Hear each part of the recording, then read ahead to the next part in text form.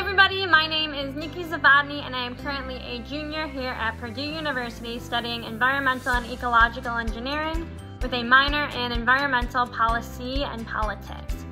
I'm currently in Engineers Without Borders and project manager for a Rwanda water sanitation project. So a little bit about why I love environmental engineering here at Purdue really comes down to the amount that you learn about, of course, environmental issues, sustainability, and different pathways you can take, whether that's energy, water, industrial sustainability.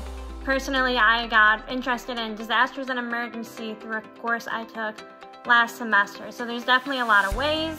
They help prepare you for jobs through some of those career fairs and how to talk to companies. So that's also very helpful.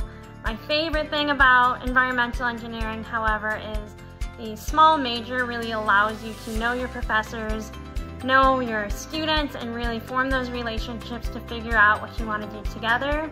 And there really is that family feel in environmental engineering.